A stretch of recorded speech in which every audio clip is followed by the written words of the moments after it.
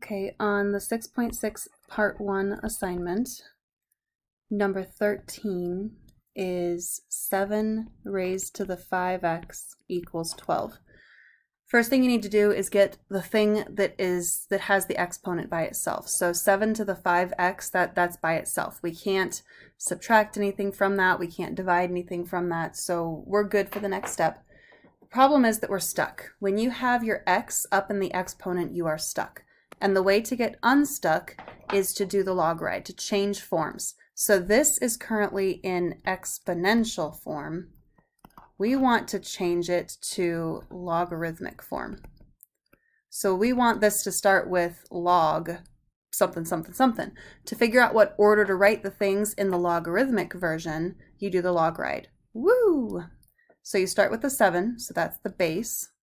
And then the next number that our little log-ride touches is 12.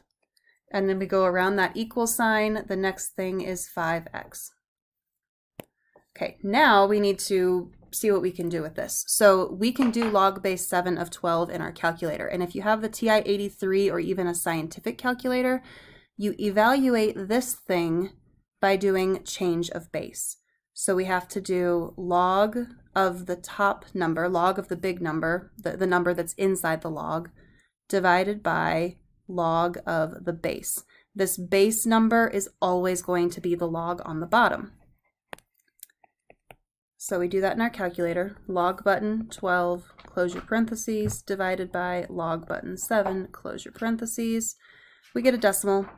It is 1.277 equals 5x. And now to finish solving this, we just get that x by itself. So divide both sides by 5. That will give you your decimal. That is what x equals.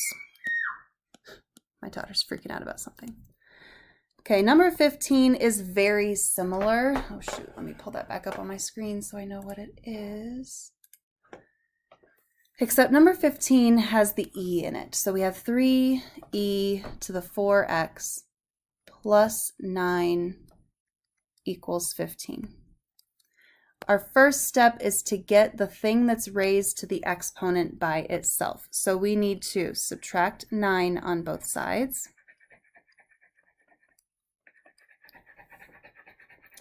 (15 minus 9), I shouldn't have to do that on my calculator, but just to be sure. 15, my pen's not working right now.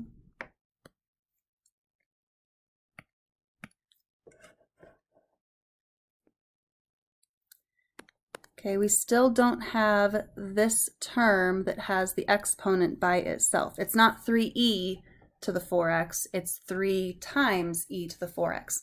So get rid of that 3 by dividing both sides by 3.